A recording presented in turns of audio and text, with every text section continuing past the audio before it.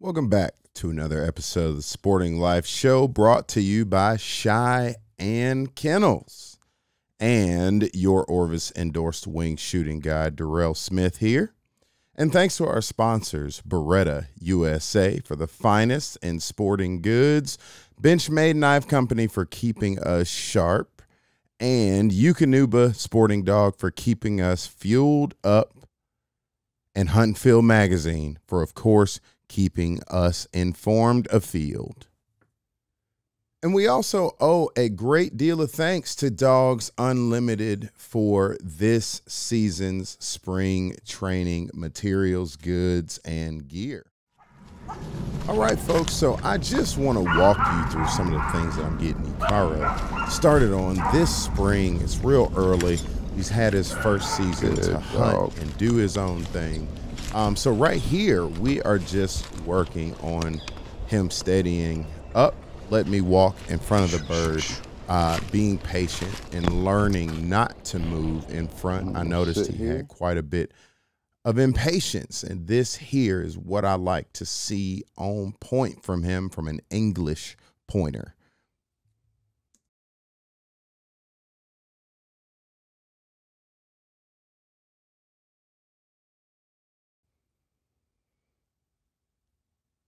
Good boy. So I didn't really like how he took that step, but I have that stake right there and that pinch collar to correct him immediately. It's been a staple in my training arsenal over the years. It was made for me by my dear friend Joe Plody. But it's a leather pinch collar that has really done wonders for all of my dogs. You can see if he moves forward, he'll get a correction around the neck. But I lightly brush his side, flush the bird, fire the gun. Good dog. Up.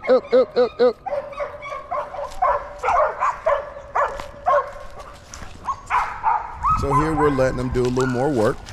Similar area, not too far from we flushed the first bird. I want some repeat contacts. Looks good, on point. He's settling in like I like him to. And this here is a Lion Country Supply ground hook for $22.95. Not too much. Love it. Another staple for my training gear kit and supplies.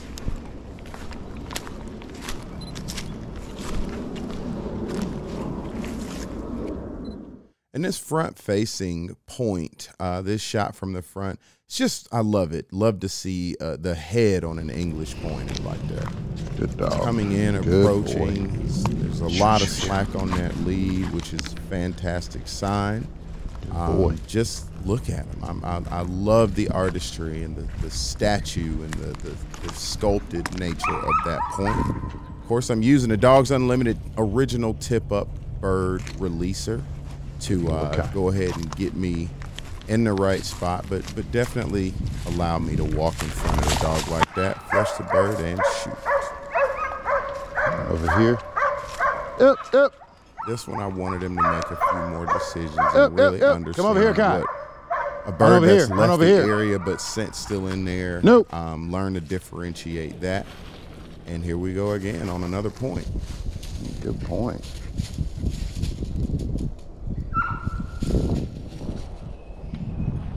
I want that tail to get a little tighter as I approach.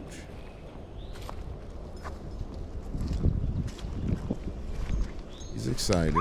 Too much of this is not greatest, so I'm not going to put him on too many pin birds just because I want him to maintain steadiness just like that. Stay tight in the tail.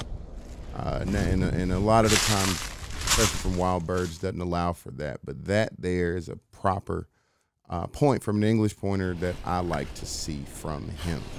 This is the baseline of what I'm looking to work with and how I study these dogs through my artwork. It's so interesting to me to work on these dogs, sketching their anatomy, studying them for what I want to look for in this particular point. Of course, wasn't patient there, but that's fine. So all in all, I enjoyed that training session. Here's a piece I did for American Soil, American Soul last year called Muleta. And much of my work in bird dogs allows me, again, to look at them, study the shape, conformation, and the sculpture that I think their bodies are. And more works like this. This was a simple line drawing that I really enjoyed, and I'll be doing more of those this year over the coming months as I further develop him as an English pointer coming into his second season.